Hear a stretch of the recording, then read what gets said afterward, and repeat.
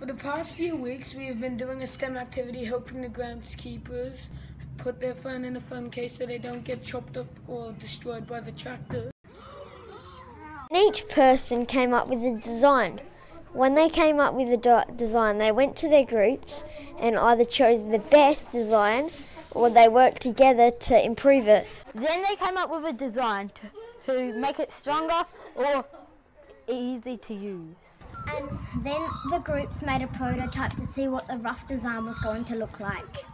This is our prototype. The prototype may have changed drastically or not so much in Maker's Empire when we were making it. Our design had to be changed quite a bit during this process. When we made our prototype, we found all the problems and fixed them. We went on the computers to create a phone holder. What are you going to do with those things? So the fidget spinner would go.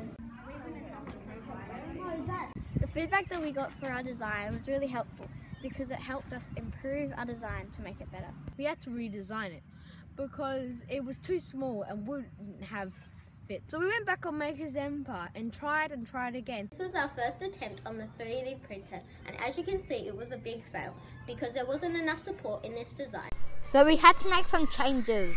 We had to make sure the size was right so Michael's or Big Fish's phone would fit into the holder. We thought about sustainability and not using much material, which was difficult because the phone holders had to be quite large to hold the phones properly. This is our group's creation that we have designed. It is pretty strong and solid and it doesn't need many support structures.